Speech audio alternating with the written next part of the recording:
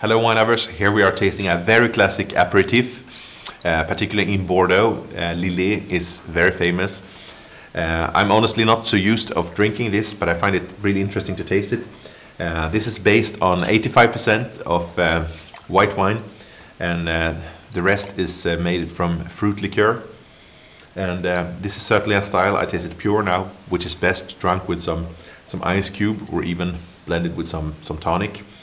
But the nose is really pleasant. It shows a good purity here with notes of lemon and orange zest, and a quite grapey character as well, such as fresh grapes.